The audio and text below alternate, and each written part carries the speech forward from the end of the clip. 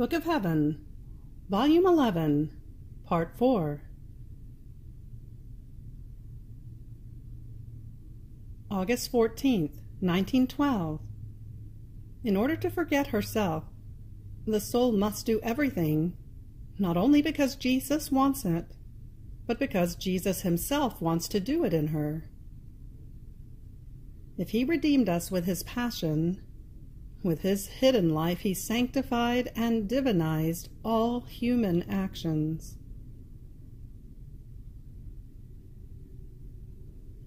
As I was in my usual state, my always lovable Jesus told me, "My daughter, in order to forget herself, the soul should make it in such a way that everything she does, and that is necessary to her, she does as if I myself wanted to do it in her.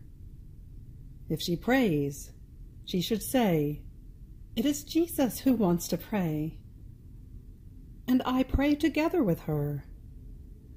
If she has to work, it is Jesus who wants to work. It is Jesus who wants to walk. It is Jesus who wants to take food, who wants to sleep, who wants to get up, who wants to enjoy himself. And so with all the other things of life. Only in this way can the soul forget herself, because she shall do everything, not only because I want it, but because I myself want to do it. It is necessary, precisely, to me." Now, one day I was working and I thought to myself, how can it be that, while I am working, it is Jesus who works in me, and he himself wants to do this work? And Jesus, I myself, and my fingers that are in yours, are working. My daughter, when I was on earth, did my hands not lower themselves to work the wood, to hammer the nails, and to help my foster father Joseph? While I was doing that, with those very hands, with those fingers, I created souls and called other souls back to the next life. I divinized all human actions. I sanctified them, giving a divine merit to each one of them. In the movements of my fingers, I called in sequence all the movements of your fingers and those of others. And if I saw that they were doing them for me, or because I wanted to do them within them, I continued my life of Nazareth in them, and I felt as though cheered by them for the sacrifices and the humiliations of my hidden life, giving them the merit of my very life. Daughter, the hidden life that I conducted in Nazareth is not taken into consideration by men, when in fact, after my passion, I could not have done a greater good for them. By lowering myself to all those acts, little and lowly, those acts that men do in their daily lives, such as eating, sleeping, drinking, working, starting the fire, sweeping, and so forth, all acts that no one can do without, I made a divine little coin of incalculable value flow in their hands. So if my passion redeemed them, my hidden life provided each human action, even the most insignificant one, with divine merit and with infinite value. Do you see? While you work, working because I want to work, my fingers flow within yours, and while I work in you, in this very instant, how many am I bringing to the light of this world with my creative hands? How many others am I calling back? How many others do I sanctify, correct, chastise, and so forth? Now you are with me, creating, calling, correcting, and so forth. Therefore, just as you are not alone, neither am I alone in my working. Could I give you a greater honor? But who can say what I comprehended, and the good that we can do to ourselves and to others by doing these things because Jesus wants to do them in us? My mind gets lost. Therefore I stop here. August 16th, 1912. Thinking of oneself blinds the mind. Thinking only of Jesus is light for the mind. This morning my always lovable Jesus told me, "My daughter, the thought of yourselves blinds your minds. It forms a sort of human enchantment in them, and this human enchantment forms a net around man. This net is made of weaknesses, of oppressions, of melancholies, of fears, and of everything evil contained in the human nature. And the more one thinks about oneself, even under the aspect of good, the thicker the net becomes, and the blinder the soul. On the other hand, not thinking of oneself, but thinking only of me, and only of loving me, whatever the circumstance, is light for the mind, and forms a sweet divine enchantment. This divine enchantment also forms its net, but this net is all made of light, of fortitude, of joy, of trust, in sum, of all the goods that I myself possess. And the less one thinks about oneself, the thicker that net becomes, to the point that one no longer recognizes oneself. How beautiful it is to see the soul wrapped in this net that the divine enchantment has woven. How delightful, gracious, and dear to all heaven. The opposite for the soul who thinks about herself. August 17th, 1912. The thought of oneself makes the soul smaller. While I was praying, blessed Jesus told me, "My daughter, the thought of oneself makes the soul smaller, and from her smallness she measures my greatness, almost wanting to constrain me. On the other hand, the one who does not think of herself, by thinking of me, expands within my immensity, and renders me the honor due to me."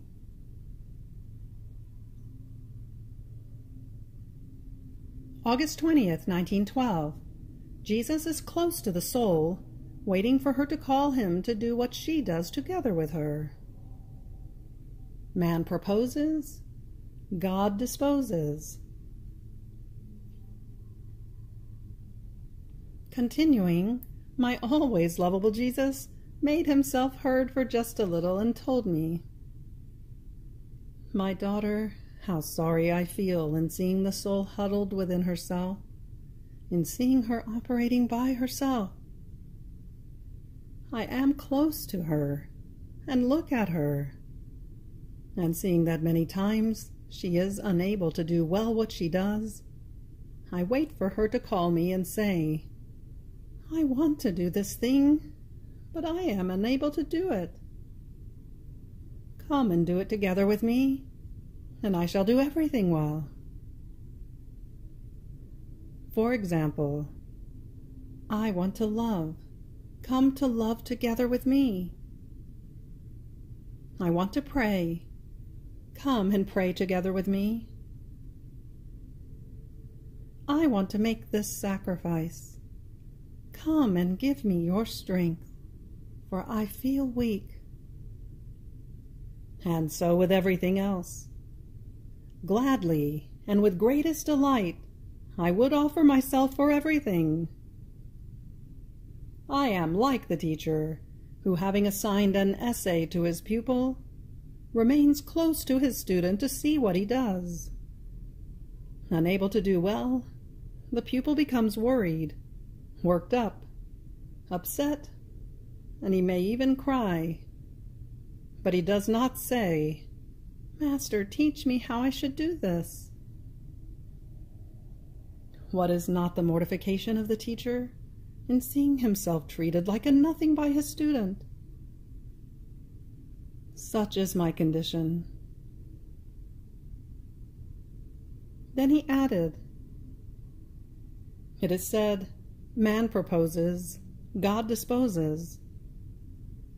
As soon as the soul proposes to do some good, to be holy, immediately I dispose around her the things that are needed: light, graces, knowledge of me, stripping. And if I do not achieve the purpose with these, then by dint of mortifications I allow nothing to be lacking to her, in order to give her what she has proposed. But oh, how many escape by force from amid this crafting that my love has woven around them! Few are those who persist and allow me to accomplish my work."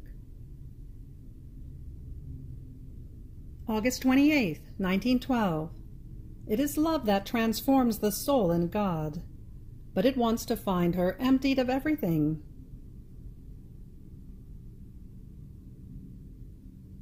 Continuing in my usual state, my always lovable Jesus came for just a little and told me, "My daughter, the other virtues, as high and sublime as they may be, always cause the creature to be distinguished from her Creator. Only love is what transforms the soul in God and makes her one with Him. So, love alone is what triumphs over all human imperfections and consumes what prevents the soul from passing to take divine life in God. However, there cannot be true love if it does not receive life and nourishment from my will. So it is my will that, united with love, forms the true transformation with me. That soul is in continuous contact with my power, sanctity, and all that I am. Therefore she can say that she is another me. Everything is precious. Everything is sanctity for that soul. It can be said that even her breath, or the contact with the ground that she treads, is precious, is holy, because these are nothing other than effects of my will." Then he added, "Oh, if all knew my love and my will, they would stop leaning on themselves, and even more on others. Human supports would end. Oh, how insignificant, painful, uncomfortable they would find them. All would lean only on my love, and since my love is most pure spirit and does not contain matter, they would feel so much at ease leaning within me and with the effects they want. My daughter, love wants to find souls emptied of everything. Otherwise it cannot clothe them with the garment of love. It would happen as to someone who wanted to wear a suit, but that suit is stuffed inside, so he is unable to fit in it. He tries to put an arm in the sleeve, but he finds it blocked. So that poor one has to either put it away or make a bad impression. The same with love. When it wants to clothe the soul with itself, if it does not find the soul completely emptied, it withdraws, embittered. August 31st, 1912. Love, symbolized by a dazzling sun, defends the loving soul and keeps her safe.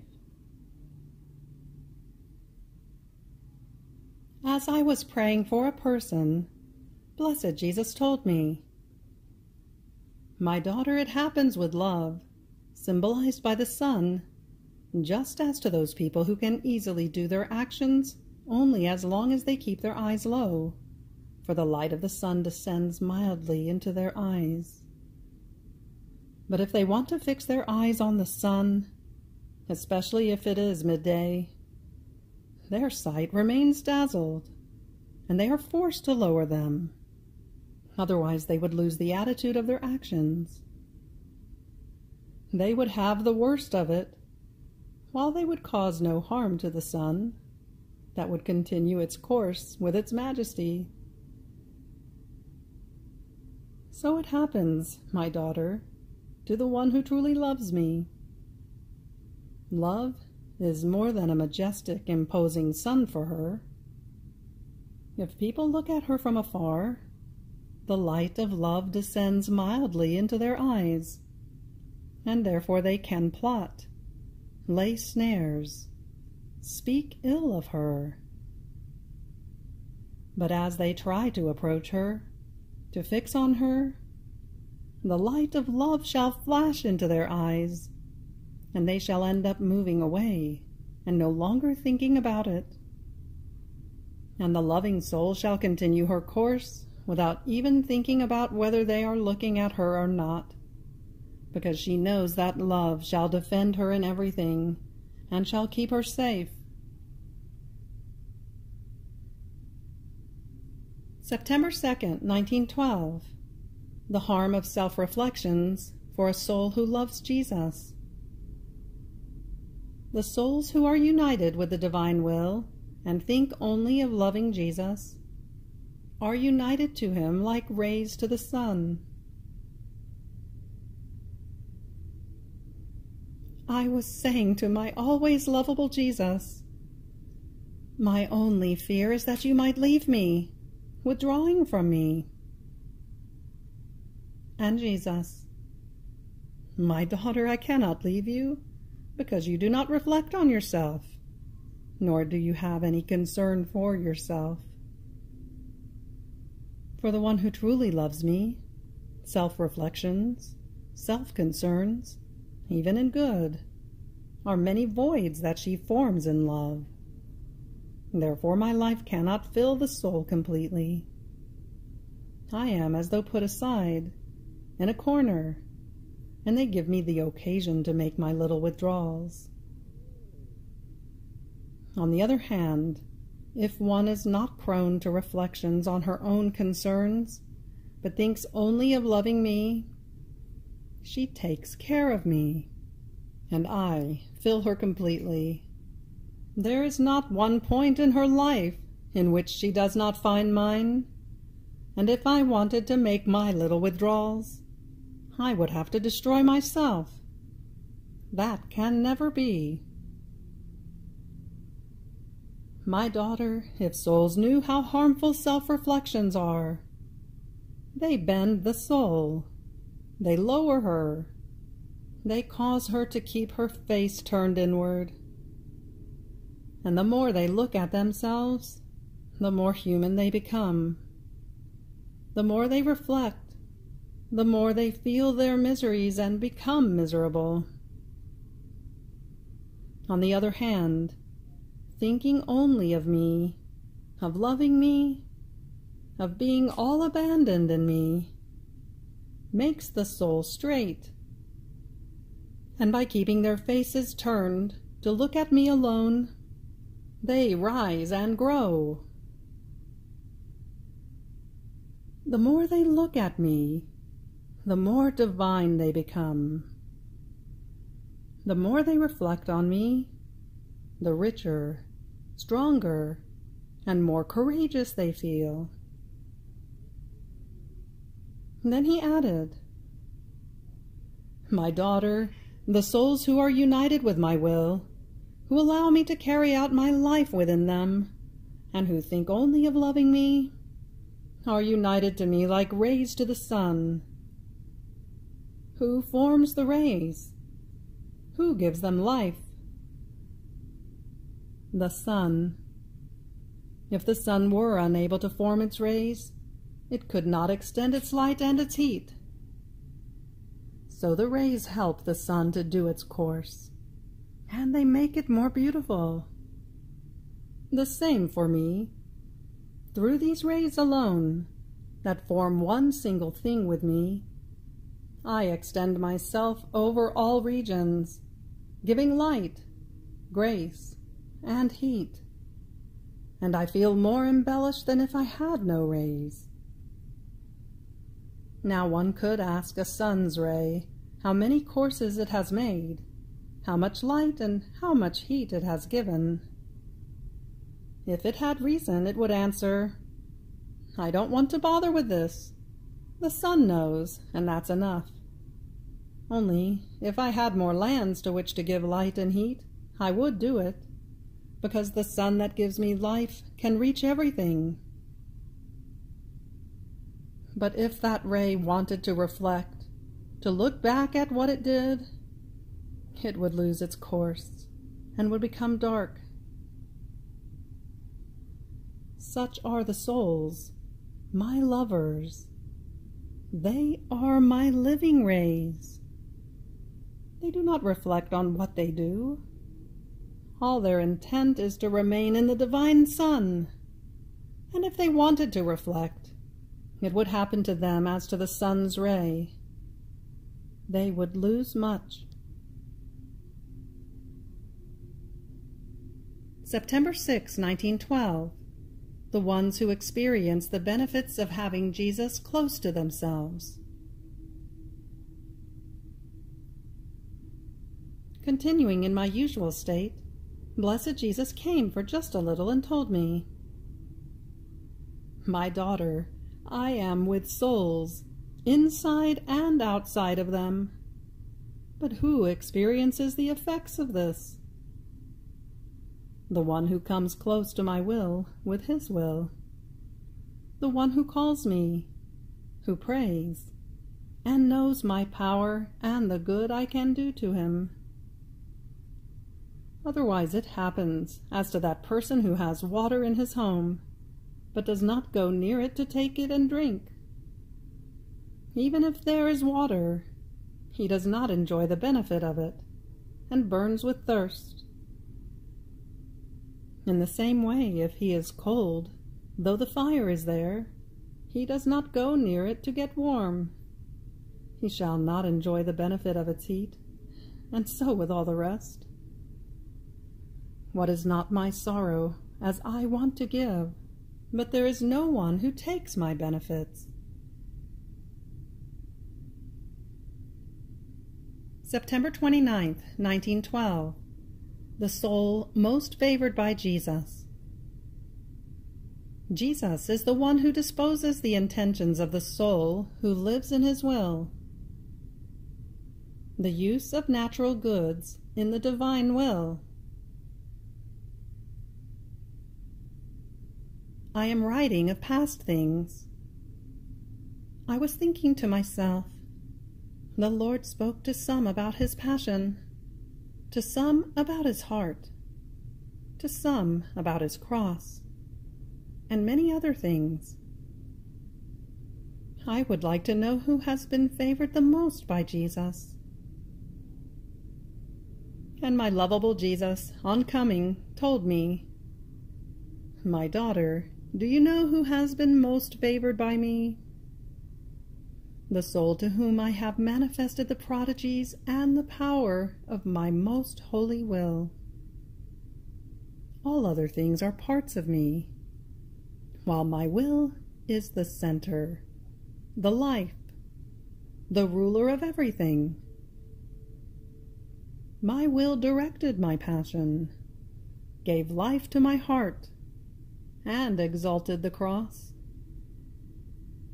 My will encompasses everything, captures everything, and gives effect to everything. Therefore my will is more than anything. As a consequence, the one to whom I have spoken about my will, she has been the most favored, among everyone and above everything. How much you should thank me for having admitted you to the secrets of my volition. Even more, the one who is in my will is my passion. She is my heart. She is my cross, and she is my very redemption.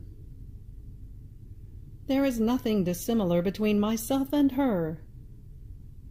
Therefore, in my will do I want the whole of you, if you want to take part in all my goods. Another time I was thinking about what would be the best way to offer our actions, prayers, and so forth, whether as reparations, as adorations, etc. And my always benign Jesus told me, "My daughter, the one who is in my will, and does her things because I want it, does not need to dispose her intentions herself. Since she is in my will, as she operates, prays, suffers, I myself dispose these things as I best please. Do I like reparation? I placed them as reparation. Do I like love? I take them as love. Being the owner, I do with them whatever I want. Not so for those who are not in my will. They are the ones who dispose, and I comply with their will." Another day, having read in a book about a female saint who first had almost no need of food, and then needed to feed herself very often, her necessity being such that she reached the point of crying if they would not give her something, I remained concerned, thinking about my state, since once I used to take very little food, and I was forced to bring it up, and now I take more and I do not bring it up. And I was saying to myself, "Blessed Jesus, what is this? I consider this as my lack of mortification. It is my badness that leads me to these miseries." And Jesus, on coming, told me, "My daughter, do you want to know why? Here I am to make you content." At the beginning, in order to make the soul completely my own, to empty her of all that is sensible, and to place in her all that is celestial and divine, I detach her even from the necessity of food, in such a way that she almost does not need it. So finding herself in this condition, she touches with her own hand that Jesus alone is enough, that nothing is necessary for her any more, and the soul rises high. She despises everything. She cares for nothing else. Her life is celestial.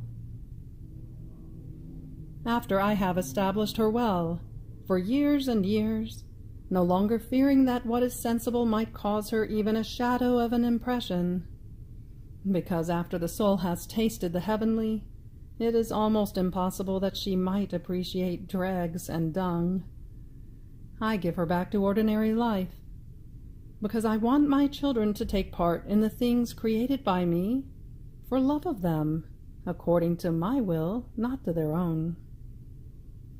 And it is only for love of these children that I am forced to feed the others.